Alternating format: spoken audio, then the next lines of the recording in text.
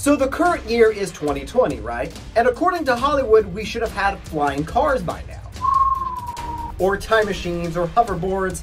Yeah, they're all Back to the Future references, I'm sorry. But I want to talk about 4 movies that were set in the future of 2020, and they predicted that future completely wrong. Let's talk about it.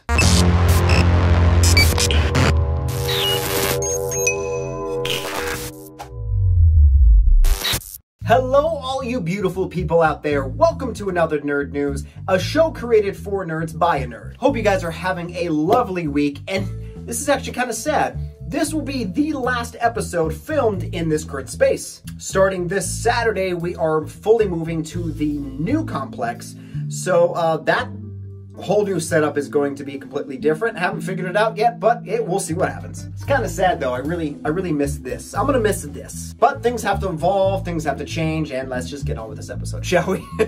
So when you think of the future, what just pops in your head automatically? Like I said, flying cars, humans with like robotic arms.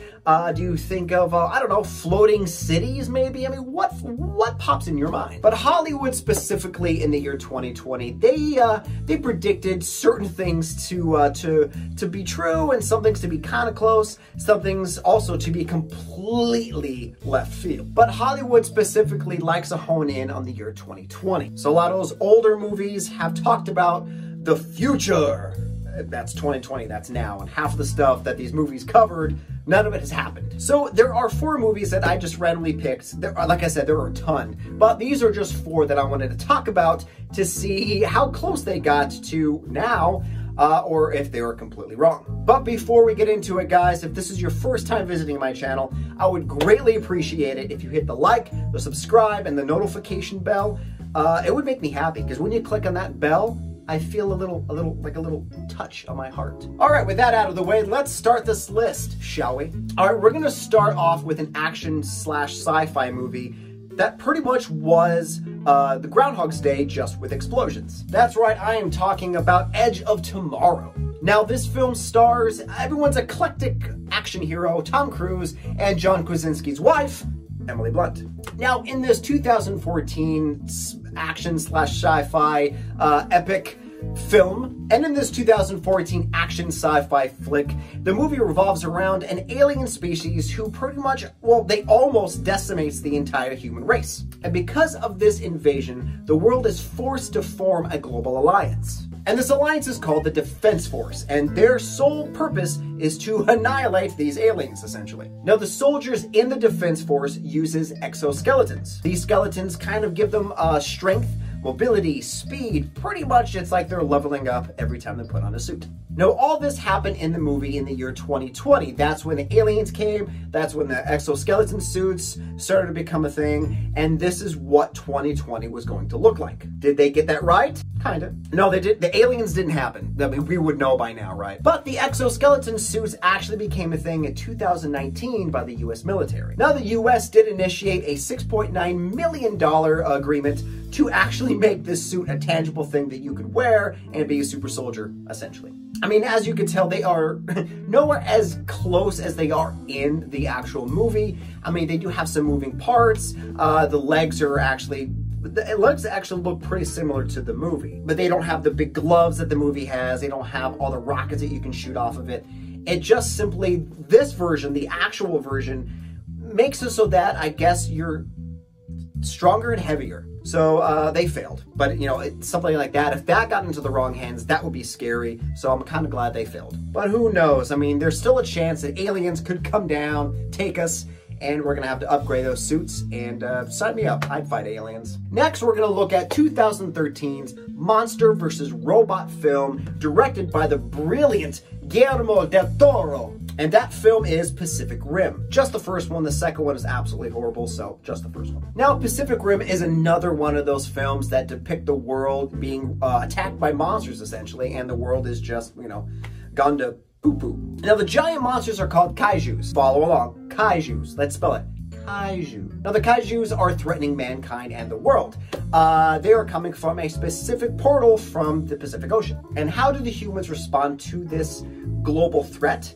Well, they get giant robot mech suits that 2 people can climb inside. Those are called Jaegers. Now, like I said, the Jaegers are controlled by 2 people. They're controlled via mental link. So they pretty much, one uses the left side of the brain, one uses the right side of the brain, and together, you got it, one giant robot. Now, is this mech suit something that actually exists here in reality? Actually, yes. Back in 2005, a Japan company by the name, okay, I can't pronounce the name, so this company created a suit called the Landwalker. Kind of an okay name. I like Jaeger better, but Landwalker will work. Now, this giant mech suit looks, it's a smaller scale, as you can tell, than the actual Jaeger from the movies, which is like the size of, like, bigger than the Empire State Building. It's massive. So a human can't go inside of it. You can make it move, but there's a catch. It doesn't really run. It doesn't jump. It doesn't have super speed. It doesn't have like a chainsaw. The only thing it really does, it kind of just shuffles along. It kind of shuffles along, and like I said, the only thing it really does, it shoots like metal balls from it. Watch out, Kaiju. It actually kind of reminds me of the game Crossfire. So it's like a mech suit that shoots Crossfire BB guns at people.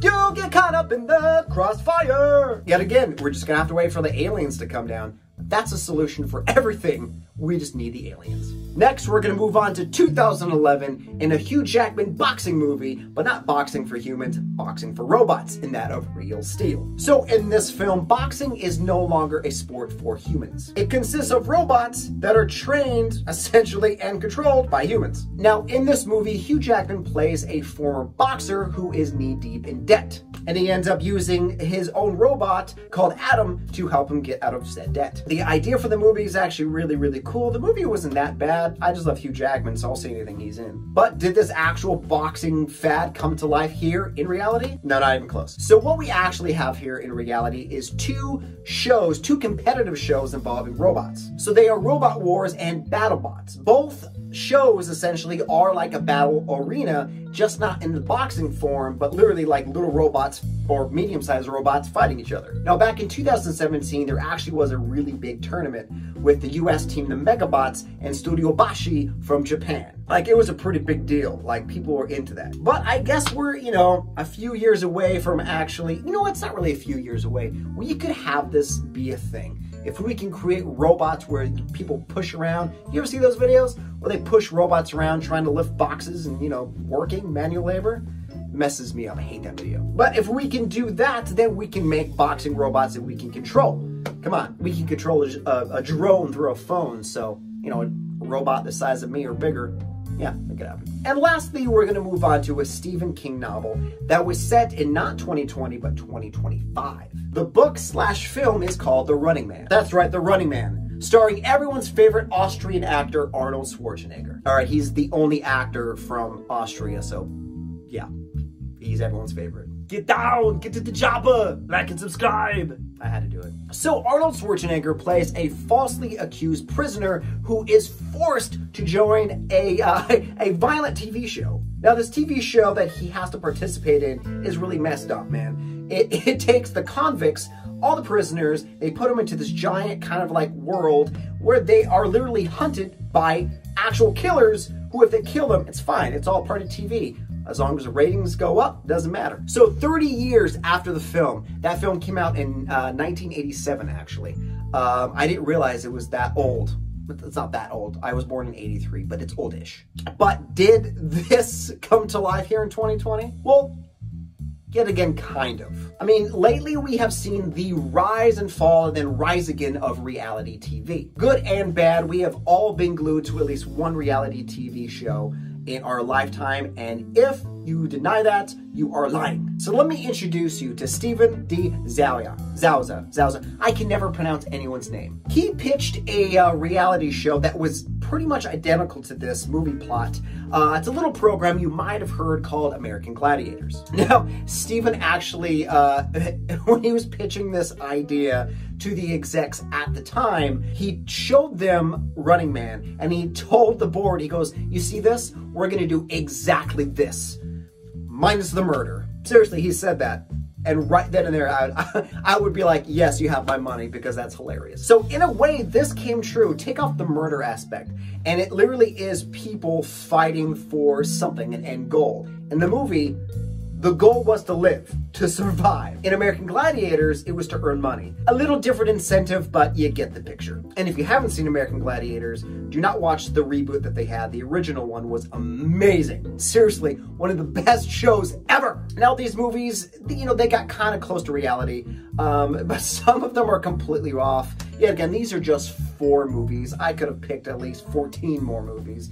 But, I wanted to make this short and simple and just to put a smile on your face. But guys, that was it. Let me know what you think in the comments below. Also, what kind of episodes or what kind of topics would you like me to cover? I want to know what's nerdy to you. What do you find nerdy? Let me know in the comments below. I want to make an episode based off of your suggestions. So let me know, guys. But what wild predictions do you think the future of movies will have in our future in reality down the road? And until next time, guys, remember, no movie or no one can predict the future unless you're the Simpsons. They predicted a lot. Seriously, if you don't believe me, Google Simpsons future predictions. It's gonna blow your mind.